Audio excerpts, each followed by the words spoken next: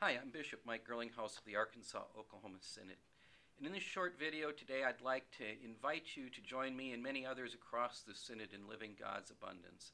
Living God's Abundance is a campaign to support the mission and ministry of the Arkansas-Oklahoma Synod.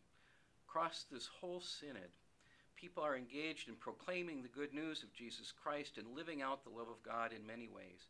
But we can do so much more together if we combine our resources and our efforts and live God's abundance as one. Living God's Abundance is a 3-year, $1.5 million capital campaign designed to provide resources and support and encouragement for all of the ministry that's going on all across the Synod. Our goal is that by 2025 we will have 60 growing, thriving ministries in this Synod.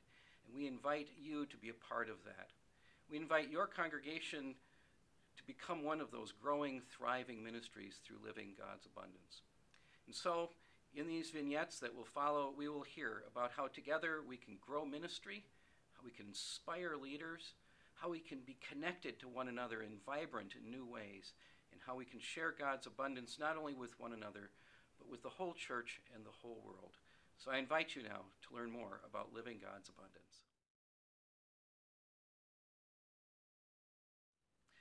Throughout the scriptures, God calls upon God's people to live lives of generosity and sharing. As they say, we have been blessed to be a blessing.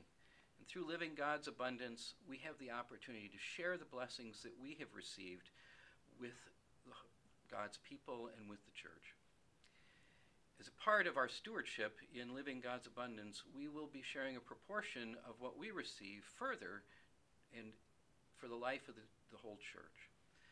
A portion of whatever it is we raise will go to the campaign for the ELCA. The campaign for the ELCA shares many of the same goals and priorities that Living God's Abundance does. Through the campaign for the ELCA, the whole church will be growing new ministries. Through the campaign for the ELCA, we'll be raising up new leaders. There will be programs for youth and for young adults. And we'll be supporting the mission work we do literally all over the world. And so, through Living God's Abundance, we will literally touch the lives of millions of people all over the world with the good news and the gospel of Jesus Christ. A little closer to home, a portion of what we raise through sharing Living God's Abundance will be shared with the ministry at Oaks, particularly the Oaks Indian Mission, a ministry that we have been supporting in the Arkansas-Oklahoma Synod and partnering with for many years. In this last vignette, we will meet Dina Ward, who is the child care director at Oaks Indian Mission, and she will be sharing a little bit about this very important work that we do together in the Arkansas-Oklahoma Synod.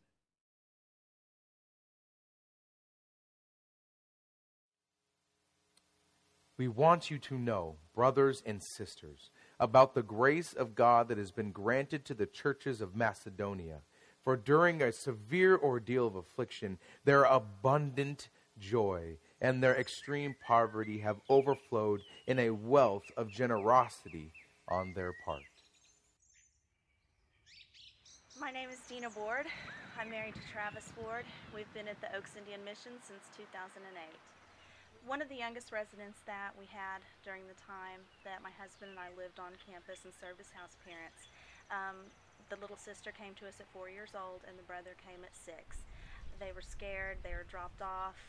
The mother of these children had actually lived here most of her adolescent life.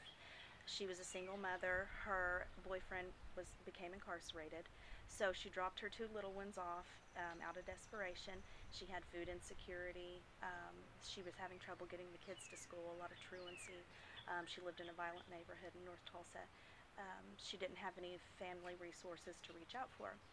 And so when we got the 2 children, we went through a lot of grieving on their part, a lot of temper tantrums, a lot of behavior adjustments to try to get them used to living in this kind of setting. At the time, my husband and I had the boys, and so the little boy came to live with us in our home, and he actually shared our home for almost 5 years. But a happy update on the story, the mother used the time that her children were at the mission, and she's put herself through college. and now she's a registered nurse, and she was able to bring her children back home with her, and they're thriving. So this past Friday, we have one senior that was eligible to go to prom, and so we did that. We were able to take her to go get her nails done, dress shopping, get her hair done. She looked amazing. She was scared to death. She drug her feet, and she was probably a good 20 to 30 minutes late because she decided she didn't have any friends and she wasn't going to go. And so, but once we got her through the door, she warned us to keep our phones in our hands because she was going to be calling within an hour to 45 minutes. We finally drug her out about one in the morning. So, she was beaming, she was glowing, she was beautiful. I think it was everything that she dreamed it would be and more. She got to have, pictures for her family. She, got an opportunity that I think otherwise she probably never would have gotten. Because before, where she had so many truancy issues, she probably wouldn't have been completing her senior year that she's doing as we speak. I mean, she's got, 4 weeks left of school, and this girl's a straight A student, and she's making it. She's succeeding, and it's amazing to see. My hope for the children is that we're laying foundations for leadership, that we gain new residents not out of desperation, but as an aspiration to go on to build upon their education, to go back into their home communities, into their home tribes, and become the leaders of tomorrow.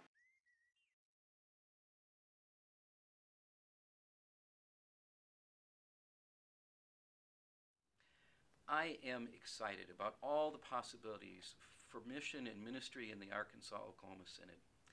And through living God's abundance, we can make these possibilities a reality. With God's guidance and the power of the Holy Spirit, we truly can touch people's lives with the good news of Jesus Christ. We can touch people's lives with the love and the forgiveness and the hope that is ours in Jesus.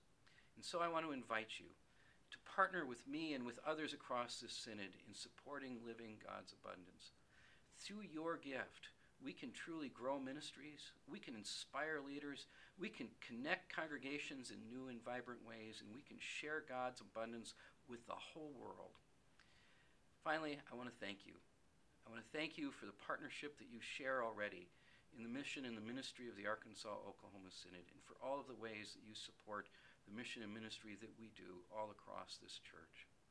If you'd like to find out more about living God's abundance, I would invite you to check out our Synod website, or we can send you information that you can use in your congregation or in your ministry to learn more about living God's abundance. Just give the Synod office a call, and we'd be happy to mail it to you. My prayer for you is that God might continue to bless you richly, to continue to bless your congregation and the ministries of which you are a part. And I would pray that you would be able to live God's abundance in your life and in your ministries. In Jesus' name, thank you.